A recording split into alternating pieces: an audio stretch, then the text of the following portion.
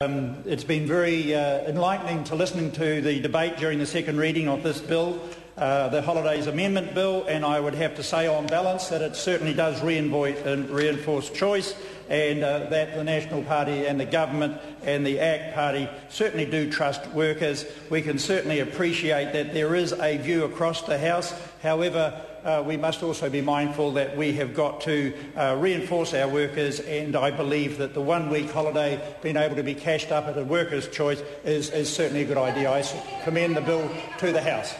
The